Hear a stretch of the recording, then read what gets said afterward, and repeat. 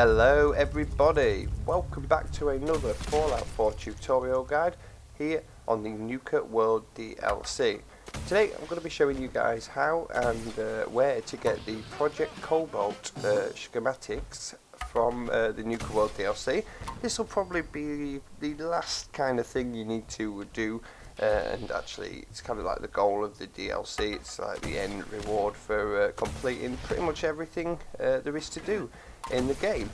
So I'm just outside where we need to be right now, just clearing a few of these bandits, scabs, whatever you want to call them. I'm in Borderlands mode still here, you know what I mean though. But yeah, you want to be at the Nuka bottling plant, and basically I'm at the back door location right here, and I'm actually going to cheat a little bit to get in, but it's very easy to actually get in from this entrance, so that's the one that I'm going to show you from. But yeah, basically you want to come here and actually enter from this way. It's probably the quickest way. If you've already been in the Nuka plant, there's a terminal on the other side basically that can be unlocked, so you can get in this door. So if you haven't done that already, you are going to have to go in the other way and unlock that door, but it's pretty easy to find anyway.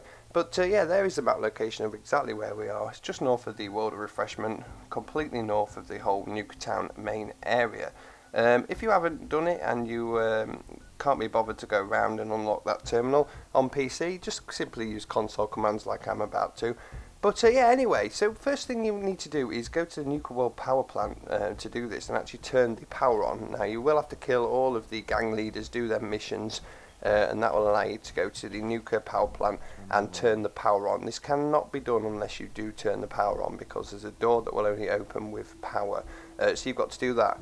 Anyway, like I said, if you want to console command this on PC, just click on it simply and type unlock in the console commands, but there is the terminal anyway. If you come from the other side, you will be able to unlock it from there. So from that entrance right there, just basically turn to the right and head all the way down through all of these rooms down here, and this is the door in question right here. It has a terminal to open it, but before you turn the power back on, it will just say error, no power, or something like that.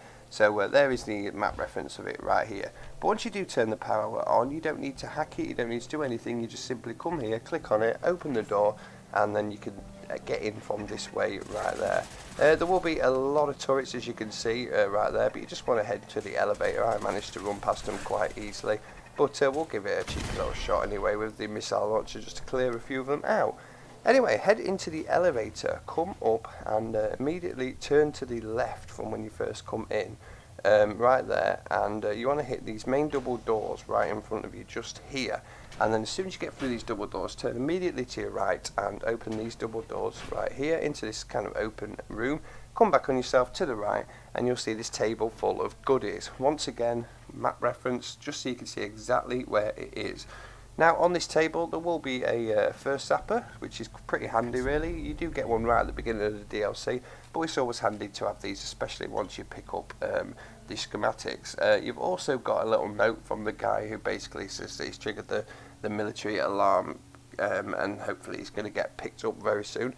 That doesn't really go very well, as you'll see in a minute, as he's right next to me right now, dead on the floor, just there you go. But yeah, there's a couple of Nuka quantum grenades which these schematics will allow you to build, but there is the Project Cobalt Schematics. Pick that up and then you can now build quantum grenades and Thirst Zapper modifications. Now the Nuka quantum grenades are pretty damn good, as are the Thirst Zapper modifications. So all you got to do then is simply go to a weapons workbench, go down to your Thirst Zappers. There I've got 3, which is pretty handy because there's 3 different mods for it. There's the Nuka Cola gun, the cherry gun and the quantum gun. Now these will take adhesive, fiberglass and nuclear material to build, but yeah, this one will give you a splash of refreshment which sprays a radiated Nuka Cola. That's the Nuka Cola gun. Not bad, that one, it's pretty alright. The cherry gun is a lot better than that though really. I would recommend building one of each of these, but the cherry gun will cause a small explosion when you actually fire it. But the best by far, and my definite favourite, is the quantum gun. Now this is quite expensive on ammo because you need to use Nuka Cola Quantum, which is quite difficult to get hold of sometimes, but that will cause a small nuclear explosion, and I'll show you that in action very soon. But yeah, go ahead, try and get yourself 3 Thirst Zappers, build all of them, it's pretty fun really. And then all you have to do is come to a chemistry station, and you will see in categories there is the Thirst Zapper ammo, you've got weaponized Nuka Cherry ammo, Nuka Cola ammo, and Nuka Cola Quantum ammo.